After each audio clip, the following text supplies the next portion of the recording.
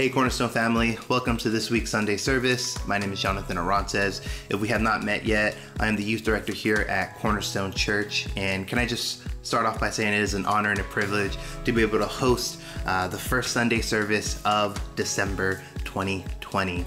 It's been a roller coaster, but hey, if you've been feeling blessed or encouraged by these Sunday services, can I go ahead and invite you to invite your friends, your family, your neighbor, whoever it may be, to watch these Sunday services with you, or just sending them the link through Facebook or YouTube or our online website. So usually in December, we at Cornerstone here, our tradition is to have a beautiful play or musical that we usually host for everybody to come and watch, but due to the circumstances of 2020, we cannot meet. But we've been working diligently and very hard, and I'm excited to be able to announce that on Friday, December 18th, we're gonna have a 5-piece Christmas mosaic. It's gonna be super awesome. It's gonna have music videos, spoken word, a beautiful story behind it, and if you want, we're also gonna actually host a watch party through Zoom, so you can go ahead and sign up. I think it's gonna be a great way to invite your small groups, your family, your friends, your neighbor, whoever it may be. So I encourage you to check out for that Christmas mosaic.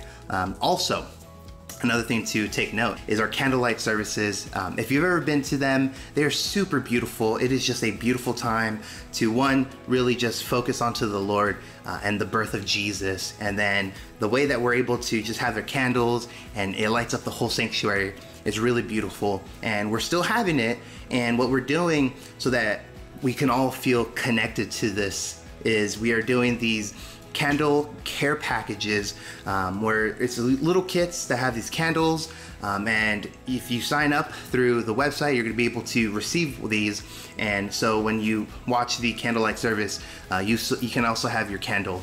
I think it's going to be really beautiful. It's definitely going to be different, but once again, if we're able just to focus on Jesus and the birth of him who came to save us and give his life and rise from the dead, I think it's going to be really awesome.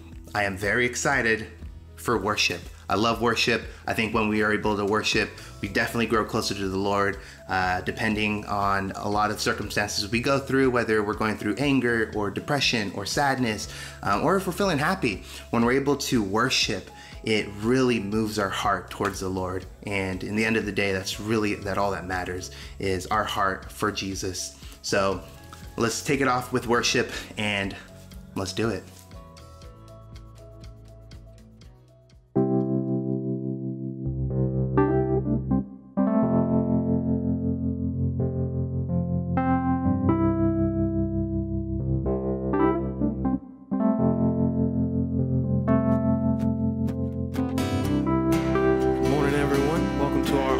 Service.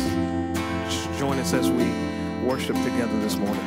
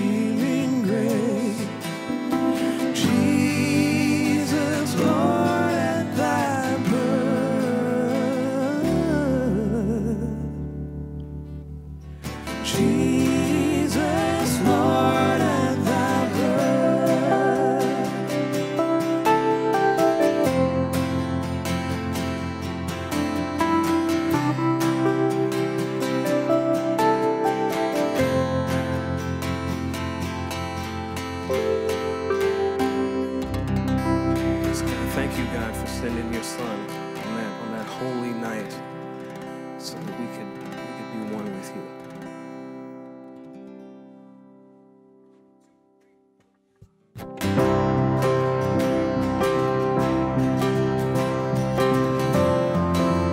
Let's sing these songs to welcome him in.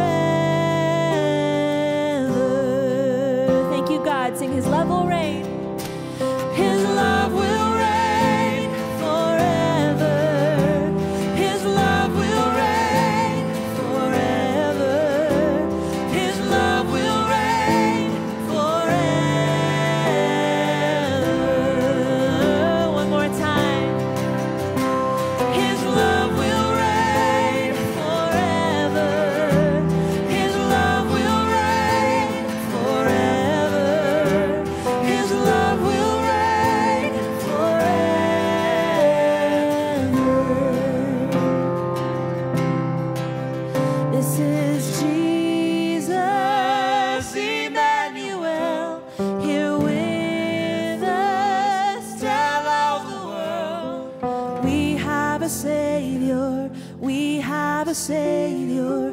We are no longer lost, 'cause He has come down for us. We have a Savior. We have a Savior.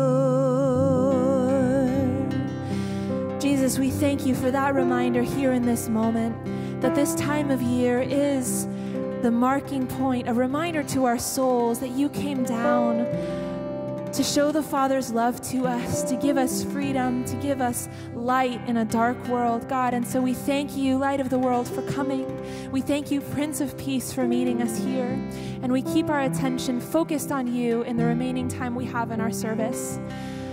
We honor you here in this time, Jesus, Emmanuel, God with us. And we pray these things in your name. Amen. Amen. It's so good to worship together as we welcome in Christmas. Let's continue our service for today.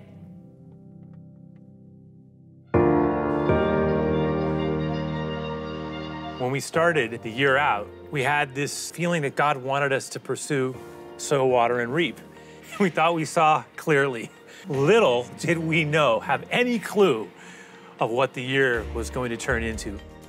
When March hit and we had the beginning of the COVID pandemic, it literally blew everything up.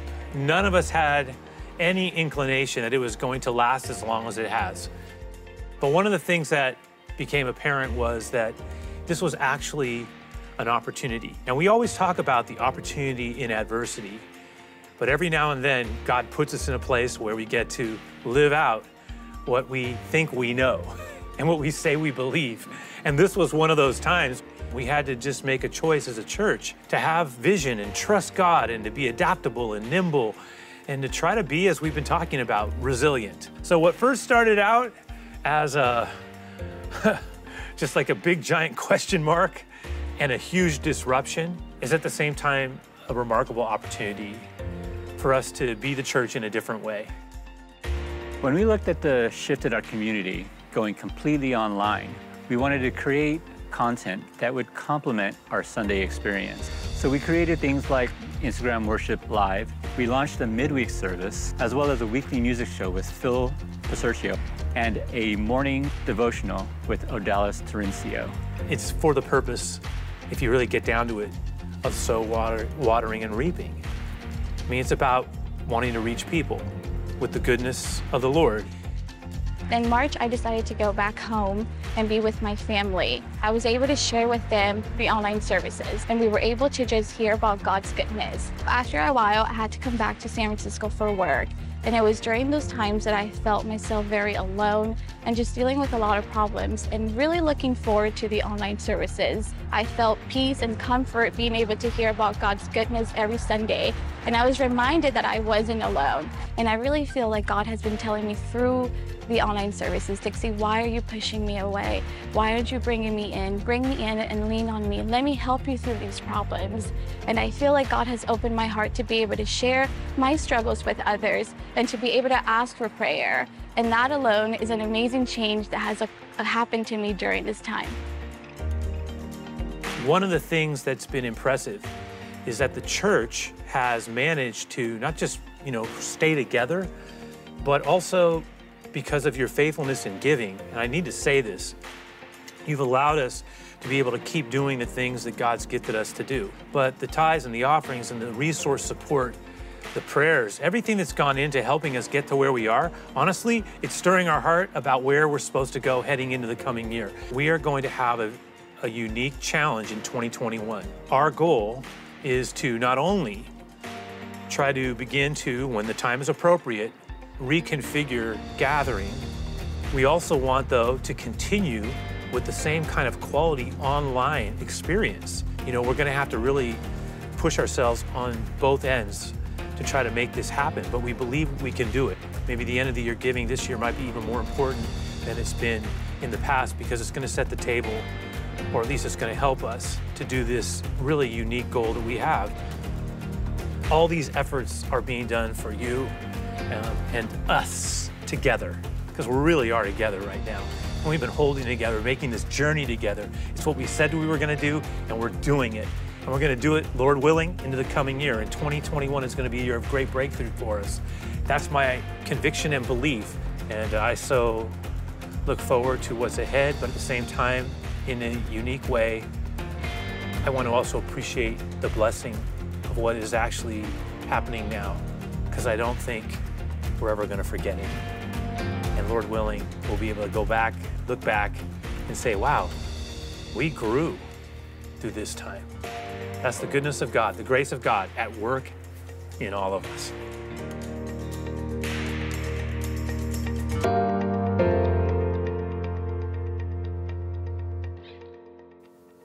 Again, I'm so thankful, so grateful for all of you.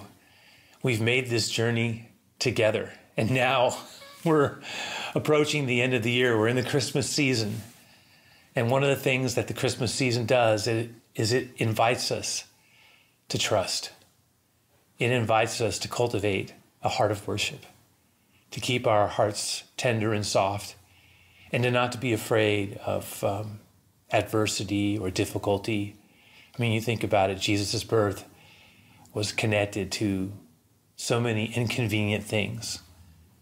And yet God came to us in the midst of that place and has given us the gift that is the greatest gift in all the world, the gift of Jesus. And, we're invited to embrace this. If we choose to do it, this time could be an amazing time of blessing. I'm convinced of it. And I'm hoping that as we prepare to share, because the series is Heart of Worship, and it has to do with just a worshiping heart that's open and really trying to engage the opportunity of Christmas, no matter what the limitations we're facing, there is a blessing here for us. Now, Pastor Sam is going to be, Sam Markham, who some of you know, he's one of our young pastors here. He's going to be sharing a message with us, a teaching, and it's coming out of his heart, and you'll feel it, I'm sure. Because one thing I know about Pastor Sam, he has a deep love for all of you. He loves people, and that overflows. And I'm sure we're about to be strengthened and encouraged. But I do want to, one more thing. I want to remind everybody, don't forget, take advantage of the Rise and Shine Christmas Season Challenge. We're trying to use this as a way of connecting ourselves in community through the Advent season. So, do that every morning. And if you don't have the app, get the app, turn the notifications on, and you're going to get it sent to you.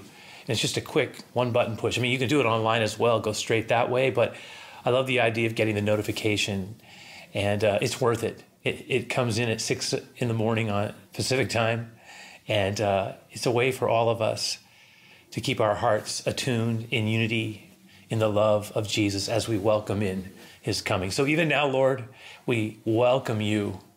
Bless the time that we have left to spend together, and be near to us. Gentle Savior, come. In your name we ask it. Amen.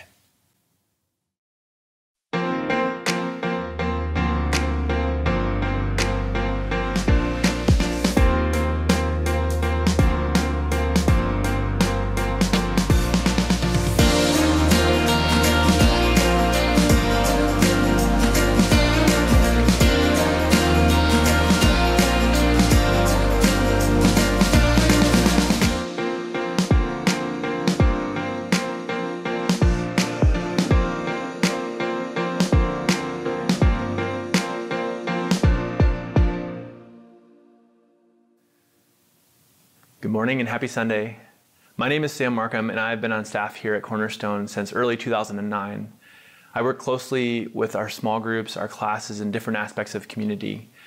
And I describe myself as a somewhat introverted but athletic nerd who cares deeply for people. And in the past couple of years, I've had the privilege and honor of serving as the site pastor at our Reuben campus location. But I'd love to just start by inviting the Lord into our time together. So please join me as I pray. So Lord, we thank you for this day. Lord, we thank you that you are Emmanuel, God with us. And in this season, we are invited to prepare our hearts for your coming. And even this theme of the heart of worship invites us to examine our hearts, to cultivate within us the things that help us to worship you and to explore what that looks like. So I just ask that you would be in our time together today. Help us to hear the things that you want us to hear, to apply the things that you want us to apply, and to be able to just walk through this together as a community.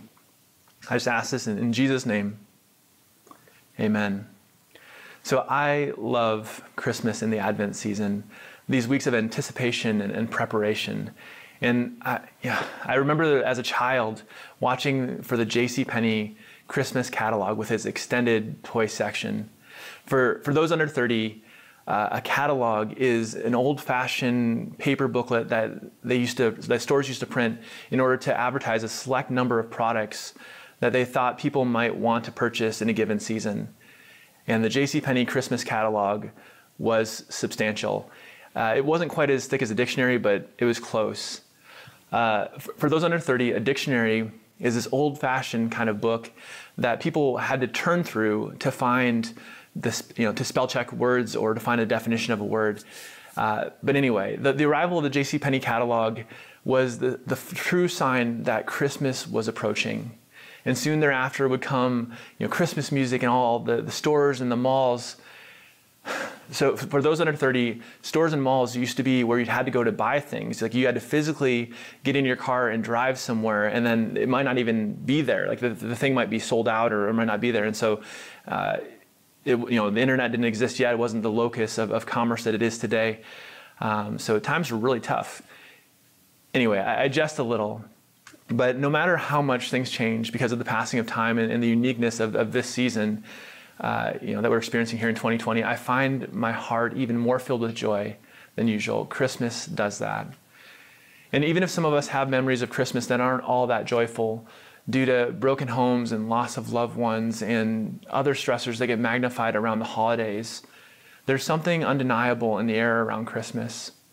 It feels different. There's hope for something new, something better. Jesus' birth created and continues to provide that. The theme of the Heart of Worship fits well into Advent, since we're aspiring to prepare our hearts anew for celebrating this gift that we have in Jesus. So in this time of preparing for Christmas, let us prepare ourselves for the hope and the new thing that comes from drawing near to Him. I love that. So when I was asked to share in a series called The Heart of Worship, my first thought was, well, why?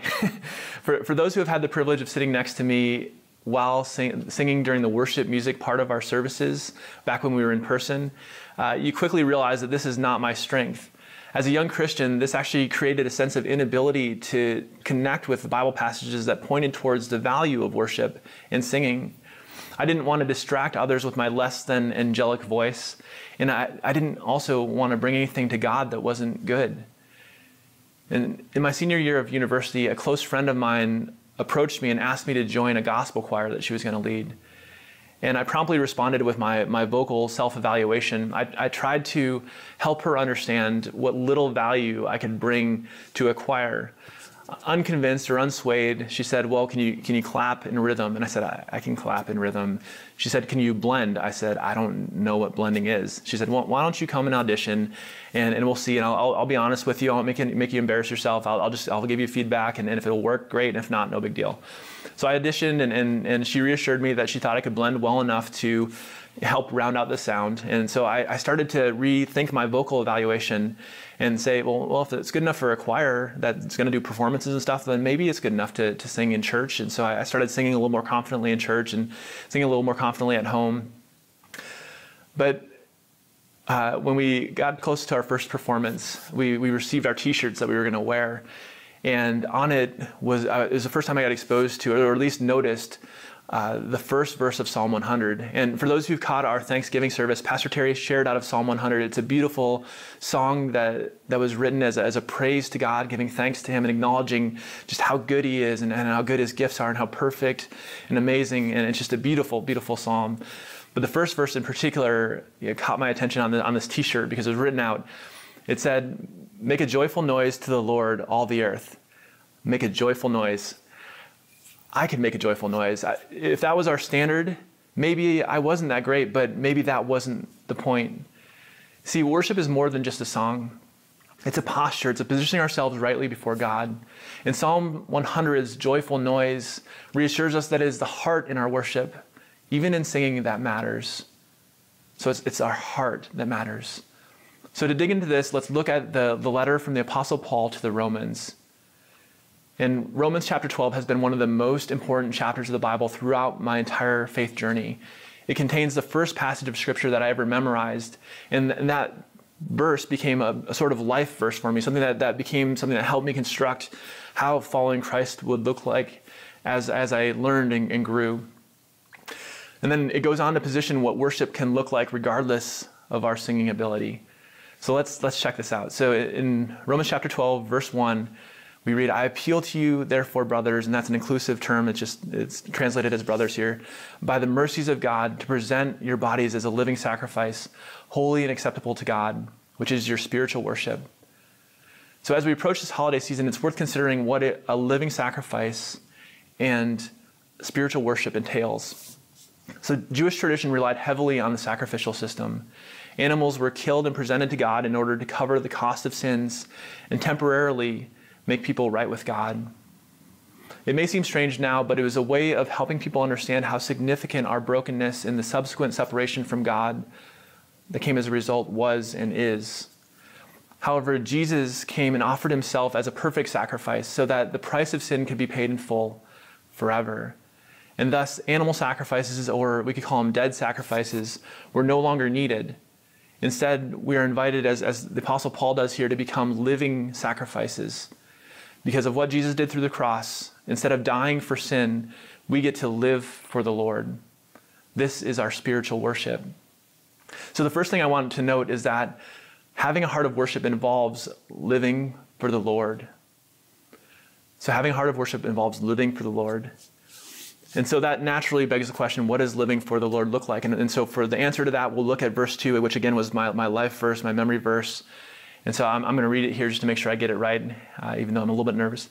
Do not be conformed to this world, but be transformed by the renewal of your mind, that by testing you may discern what is the will of God, what is good and acceptable and perfect. So when Paul notes the world in this passage, he is focusing on the broken parts of the world that have yet to experience the touch and the wisdom and the grace of God. And living for the Lord often, maybe almost always, stands in opposition to the ways and the understanding of the world. As those who strive to follow Christ, we should expect to be swimming against the conforming currents of the world. So the world tends to go in a given direction, and a lot of times we're asked to either hold or to move against that direction. And if we think about it, how many things that are labeled as good by the world are actually destructive or diminishing and tend to pull us away from what is good and beneficial? The process of transformation and seeking the things that the world touts as good but can harm us, to actually seeking what is good and helps us, requires our minds to be renewed or made new. And this way of thinking allows us to be better prepared to see things from God's perspective. So the second thing I want us to consider is that cultivating a heart of worship requires transformation and the renewal of our minds. So cultivating a heart of worship requires transformation and the renewal of our minds. Now, it's worth noting here that this isn't brainwashing or mindless conformity. Actually, the worldly ways tend to go that direction. Things of distraction and addiction and escapism and anything else that creates currents of culture and feeds the insecurities that drive consumerism and the fear of missing out are all things that lead to cultural and worldly conformity. One way that I was exposed to sort of checking ourselves for this in our lives for this conformity is to ask the question, if being a Christian were illegal, would a prosecutor be able to find enough evidence to convict me, to convict you? And if the answer might be no, we can invite God to renew our minds. We can ask the Lord to show us what we might care about more than his opinion. God, show me if there's anything I value more than your opinion. Or am I worshiping something more than I'm worshiping you? Do I value likes on social media more than I seek to live how you like, how you ask, or even how you command those who want to show their love to you to respond? And that's convicting. And then verse 2 tells us that this process of God renewing our mind, or in this process, we start to become aware of his will for our lives. And in it, our minds are fully engaged. There is a testing involved. We see God is not afraid of the scientific process. We aren't testing God here. We are learning how to test and discern God's ways and discover what is truly good and acceptable and perfect. And the awesome part of this is that as we live more aligned with God, the more free we are to express the love and grace of God to others in beneficial and good ways. So after the Apostle Paul sets the context of living our lives for the Lord as worship, he knows how God has gifted each one of us to love and care for each other well. And then he moves into these really practical ways of how we can live this out, and that's where we're going to focus next. So in verse 9, we pick up, let love be genuine, abhor what is evil, hold fast to what is good. And this may seem like common sense, but there's a depth to it as we head into Christmas. In the movie Dan in Real Life, there's a quote that is both simple and profound. It says, love is not a feeling, it's an ability. And some people may say, well, of course love is a feeling. There's a responsiveness. We see somebody that we care for, and there are things that we feel inside of us. But the love that's expressed in the Bible, the agape love, it's unconditional love. It's sort of cultured and brought about in the context of choice, effort, intention, and commitment. And even our commitment to God as we draw near to him and we live our lives for him more and more, we start to have what's called the fruit of the Spirit born through our lives. And that's represented or described as love, joy, peace, patience, kindness, goodness, faithfulness, gentleness, and self-control. But love is a key part of as all those things come out of us. And as we seek to love well, we can stay away from what is inherently not good and cling to what is good. And then verse 10 goes on, love one another with brotherly affection. So with love like family, care for each other that way, like healthy family. And then I love this, outdo one another in showing honor. Outdo one another in showing honor. What if we all attempted to do this with the people in our lives as a gift? Outdoing one another and showing honor. I tried to think of what this would look like. Calling up my grandma, hey grandma, you're amazing. Thank you for making literally the best chicken noodle soup every single time I was sick as a child. And even some of those times where I'm pretty sure you knew I was just faking it so I could have the soup. But that is just one way and one example of how you demonstrated your love and care for me so well. It shaped me, it humbles me, and I just want to thank you and honor you this season. Or calling up my buddy James, hey James, I just want to tell you thanks. You have helped me honor God for years now. You showed me a glimpse of unconditional love when we confessed our sins to each other and prayed together daily for a few years. I never thought I could let go of some of those things, and I didn't know that I wasn't alone in my sin. You helped me, you encouraged me, you strengthened me, you challenged me, you stood with me. You are my brother and friend, and I just want to honor you. And then if someone said something like that to us, we would try to outdo them. How cool would that be? How many relationships would be strengthened and reinforced by those true and honoring words? And now it's important here to acknowledge that this should only be done with sincerity. If we add sarcasm, even a tiny bit, it erodes the benefit entirely. It can actually scar and hurt, and sarcasm is almost always that way. So we have to be careful with that. So I'm going to lay out some Advent challenges today. So Advent challenge number 1, try to outdo our loved ones in giving honor. Say what you appreciate about them, thank them, and see what happens. And then along the lines of outdoing and showing honor, the Apostle Paul helps us dial in on how to serve God and each other well. In verse 11, do not be slothful in zeal, be fervent in spirit, serve the Lord. So in this we see worship can be serving with joy and vigor. And slothful in zeal is a bit like dragging our feet. When there's an opportunity to serve, let us and demonstrate love, let us be proactive and intentional. When we go over to someone's house, what if we instead of kind of waiting to see who's going to jump in and do stuff and because we don't want to be pulled into something and then miss out on some of the fun, but what if we walked in and just looked for those opportunities to serve, to say, hey, can I help put out napkins or silverware? Can I get people drinks, or can I organize the dessert, or what would be helpful? Because when people do that, it creates a sense that we're all in this together, and it makes hosting something all the easier. And it feels more like a family gathering where everyone is kind of playing a role and helping contribute to what's going on. And how great would it be to have guests do that when we have people over as well? And then we look at what we're told in verse 12: rejoice in hope, be patient in tribulation, be constant in prayer. So in this we see worship can be staying hopeful, patient, and prayerful. It can be easy to slip into anxiety and trying to force things to happen when we want them to, especially as the holidays approach. There's a worshipful way of honoring God when we trust things to Him and His timing.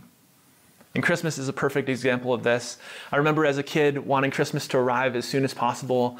And one year we were determined to take all the waiting and wondering as to what was going to come in the form of presents out of the equation. And so we sought through every square inch of our house and eventually found the stockpile of gifts. And we knew my mom always listened carefully and provided really good, thoughtful gifts.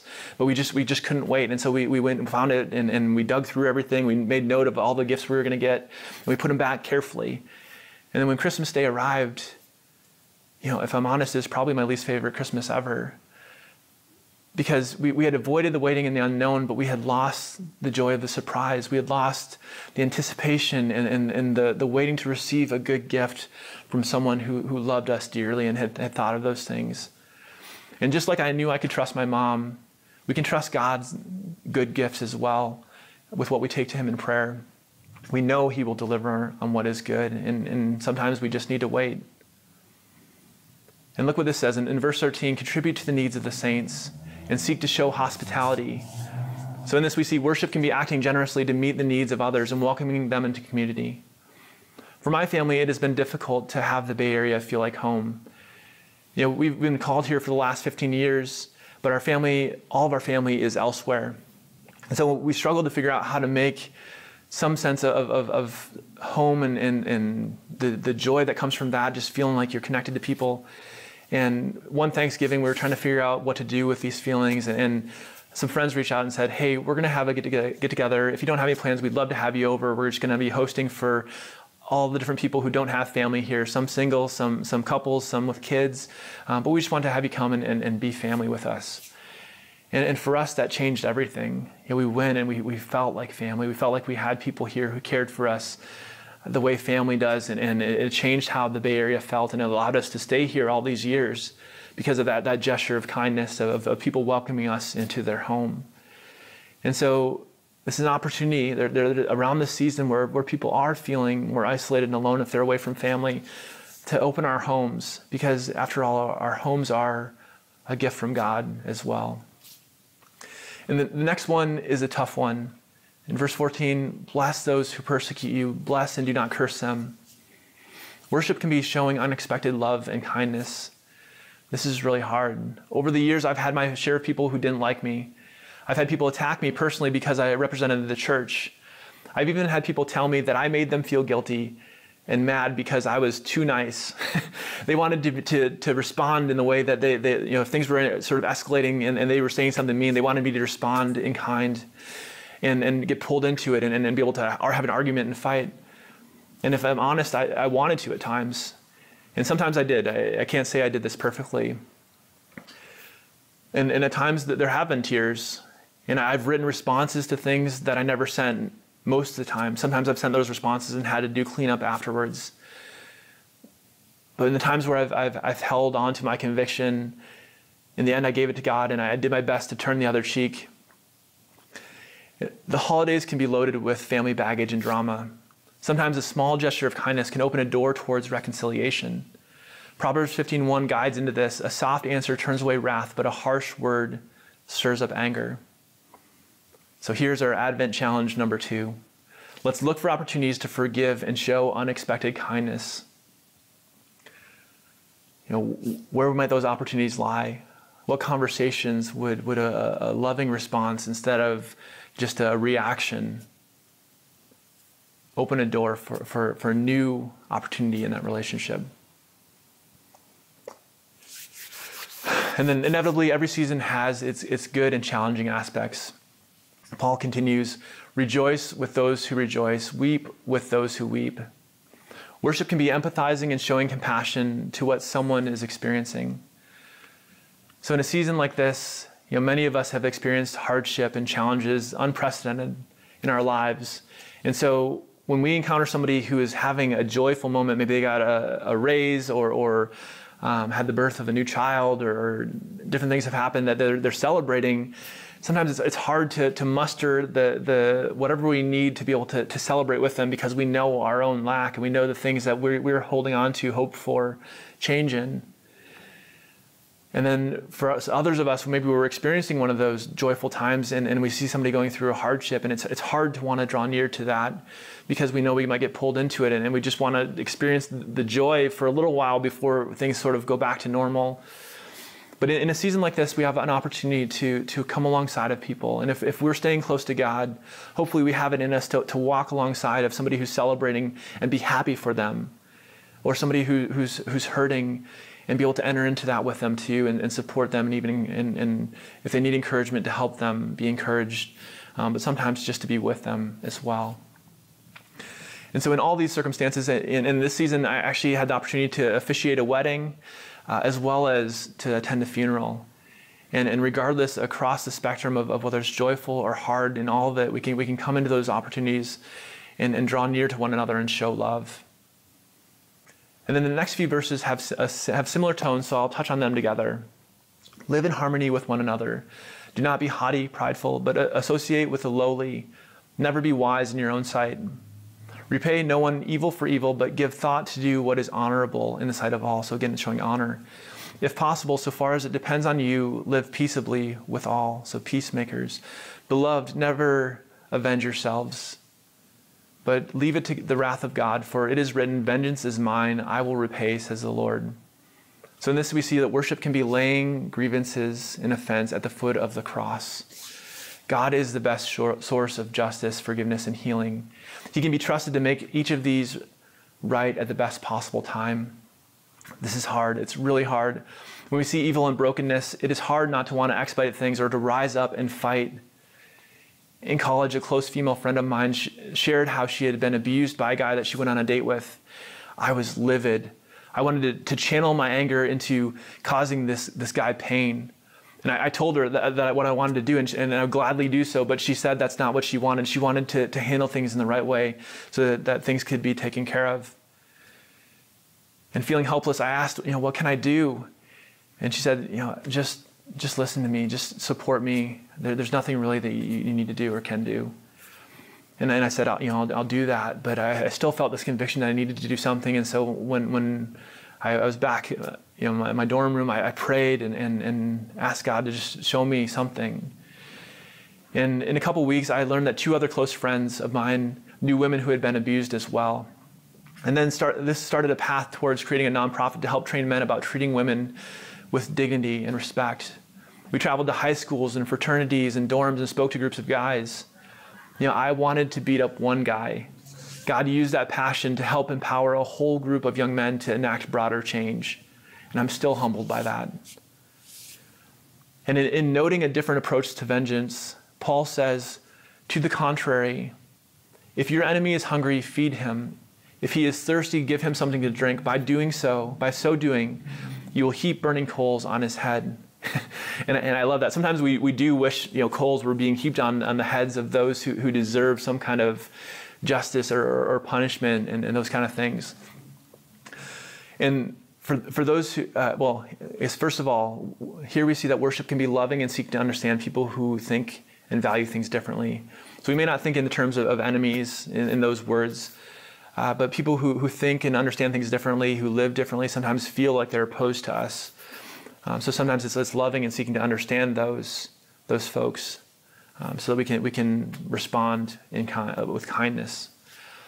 And there's little that initiates change like hot coals in the hair. If you're by a campfire and a coal falls on your head, you start changing the situation quickly. And as my friend who had said, you make me feel guilty because you're too nice. In some ways, I was addressing the internal stuff that I knew I needed to. I was prone to reacting with swearing sometimes, or I was prone to reacting with anger and wanting to get pulled into the pettiness and those kind of things. But I was addressing that, and he was seeing me address that. And for him, it was changing how I was thinking about things. It was like a coal falling on his head and addressing his response. And so sometimes as we address the stuff internally, God uses that to bring about conviction in others, and then that can permeate out in waves of people kind of addressing their own behavior, and then pretty soon we start seeing broader change as well. And as these verses allude to, hearts are more readily transformed by love than acts of vengeance. And then finally, in verse 21, do not be overcome by evil, but overcome evil with good. Here we see worship can be simply drawing close to God through his invitation in Jesus. This is a season of hope, transformation, and love being victorious. One of the great things about the Bible is we get to know how it all ends. Good wins. God's love wins. And that is part of what we celebrate at Christmas. How God came to earth as a child, because as Pastor Terry often reminds us around this time of year, who could be afraid of a child? Who would be hesitant to draw near to a child? And that child would change the world so that we could have hope even in seasons like this. So the final thing I want us to think about is a heart of worship celebrates the gift of Jesus in every good and beneficial way we can. So if you can sing well, worship by singing out loud and strong so you can cover up my joyful noise. If you can't sing well, sing anyway, because God loves it if our hearts are in the right place. So Advent challenge number 3, make your joyful noise by finding a new way to worship God. For some of us, this could be making a point to catch all the Sunday messages leading up through Christmas, or tuning in for the Rise and Shine devotionals Monday through Saturday. For some of us, it may be reestablishing disciplines and patterns of prayer and reading the Bible that may have fallen off during this season. And for some of us, it might be opening our hearts to the Lord for the first time. So let us worship how we serve, show hospitality, give, forgive, hope, pray, and empathize. These not only bless others, but it also blesses God. Let us love well. Let us take on the Advent challenges as an expression of our heart of worship. Outdo one another in showing honor. Look for opportunities to forgive and show unexpected kindness. Make your joyful noise by finding a new way to worship God. This is part of how we live for the Lord, with our days filled with acts of worship. So in a moment, I'll pray. But before that, I just want to thank our community for the faithful ways that you've given to the needs within our community as people have expressed needs that have come up, but also the ongoing support of just being able to do things like our weekend messages and all the different things we're doing through the week. And giving is another aspect of worship. It's a way that we put our heart before God, because where our treasure is, there our heart will be also. And we're not to give out of compulsion. This is not a guilt thing or a pressure thing. In His Word, we're reminded that the Lord loves a cheerful giver. And so whatever we can give joyfully, that's what our worship should be. And so if you are part of our community, I invite you to do so. You can give online through our website, through the app, or if you want to mail in a check. And for those under 30, a check. I'm just kidding. So let's go ahead and close out in prayer. So Lord, thank you again that you are Emmanuel. You're God with us. And in this season, you invite us to come with joy. You invite us to come and just receive the gift of you, of drawing near to you, of being able to worship you as we live our lives for you. And so, Lord, help us to allow us to step into the things that are good and beneficial, to allow our minds to be renewed, to be transformed, so that we can know the things that are good and beneficial, that are pleasing and perfect, Lord, in your eyes. And so, Lord, help us to prepare our hearts for this Christmas season, to celebrate well, and that we would do those Advent challenges of outdoing and showing honor, of giving forgiveness and unexpected kindness, and then finally of finding new ways to make that joyful noise and to worship you. And so, Lord, we lift all this to you in Jesus' name. Amen. And so now we're going to end with a fun version of a song that I believe most of us will recognize. And if you listen closely to the lyrics, you'll hear that it's all about bringing who we are as an act of worship. And then after the song, Pastor Terry will close out with a few thoughts. Enjoy.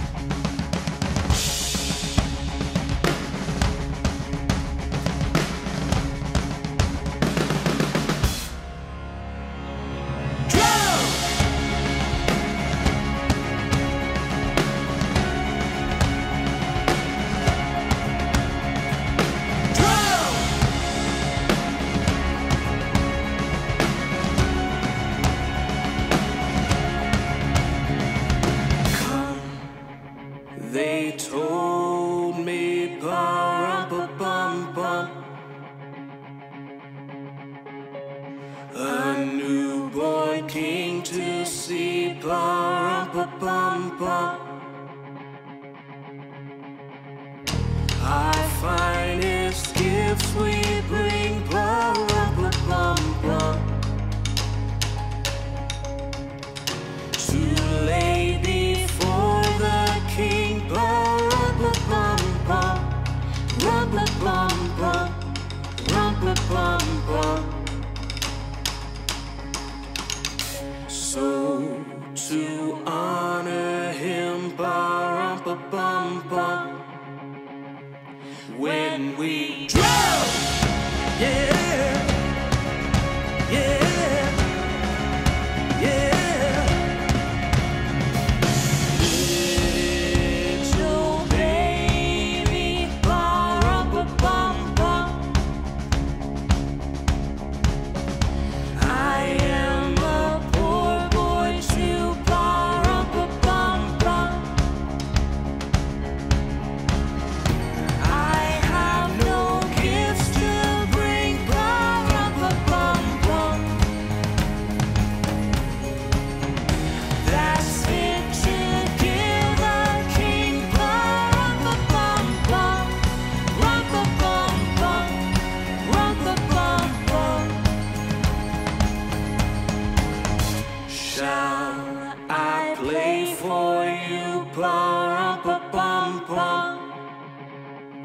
on my drum.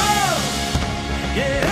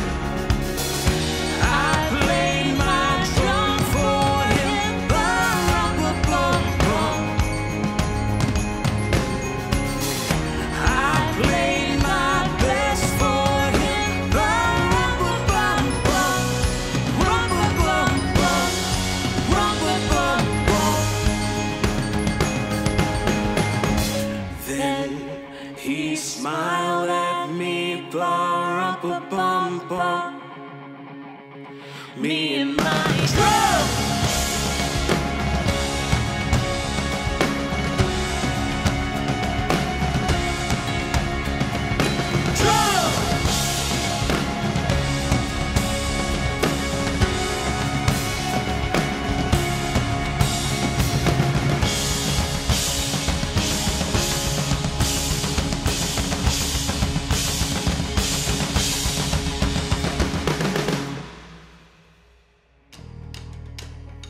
You know, the best thing we can give Jesus is ourselves.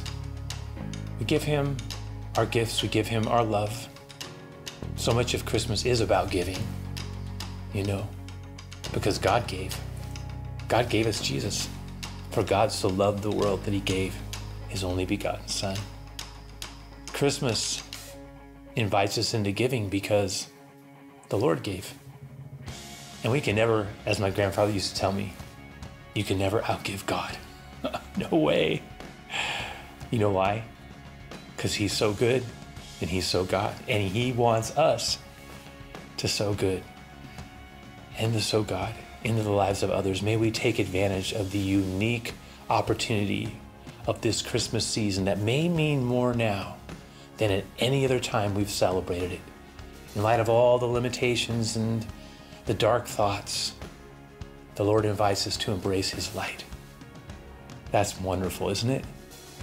Hey, don't forget, you are greatly loved, and my prayer is that our Lord would keep you in your spirit, in your soul, in your body, in all ways. His hand would be over your life. Let's enjoy this Christmas season together.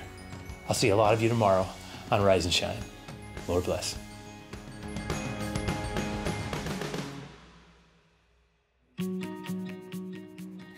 Cornerstone family, it's Chloe and Micah, and yes, we are wearing our Christmas sweaters because we have some Christmas announcements for you. One of those is to mark your calendars for December, Friday, December 18th. Yes, it is our Christmas mosaic presentation. Every year, we have the beautiful privilege of sharing Jesus and the story of Christmas in a creative and unique way. And this year, what we will be doing is, because we can't gather in person, we're bringing it to you. And so what we want to do, just have a little bit of fun, is to have a Zoom party. And the festivities start at 7 p.m. It's going to be a really cool time to see Christmas in a unique way through a 5-part series. It's these little pieces of the Christmas story coming together, whether it's music, videos, spoken word.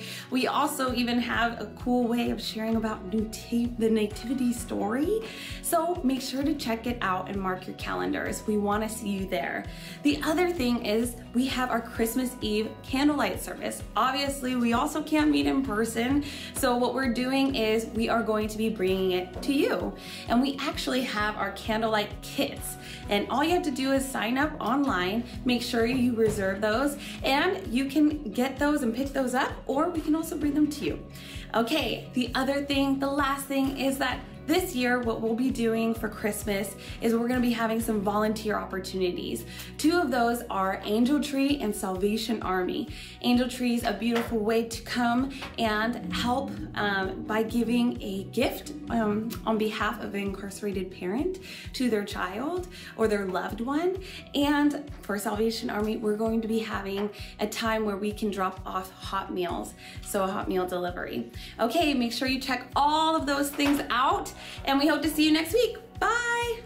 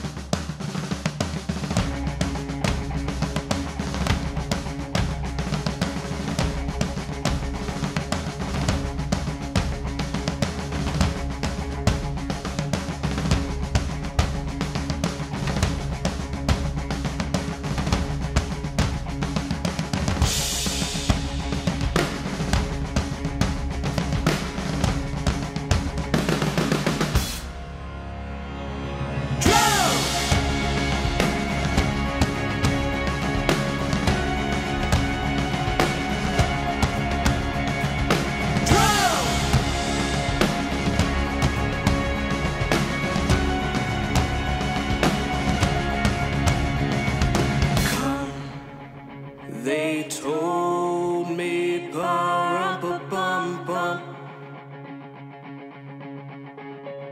a newborn king to see, ba-rum-ba-bum-bum. Our finest gifts we bring, ba-rum-ba-bum-bum, to lay before the King, ba-rum-ba-bum-bum, rum-ba-bum-bum, rum-ba-bum-bum. So to honor him, ba-rum-ba-bum-bum, when we drum, yeah, yeah, yeah.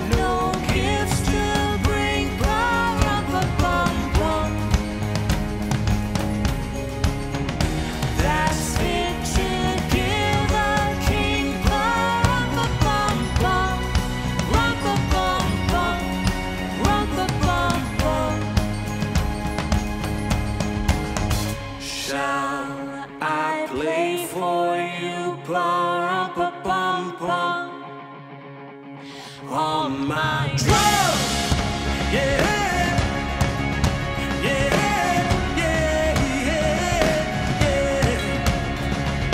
Drum, yeah, yeah, yeah, yeah, yeah. Merry night, ba-rum-ba-bum-bum, hey.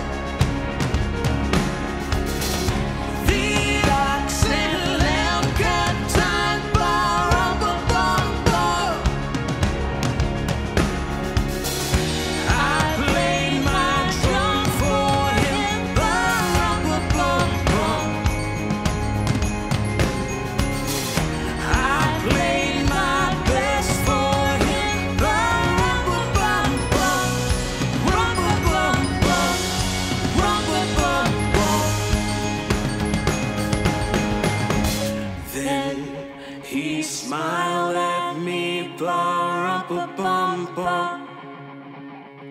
Me and my drum.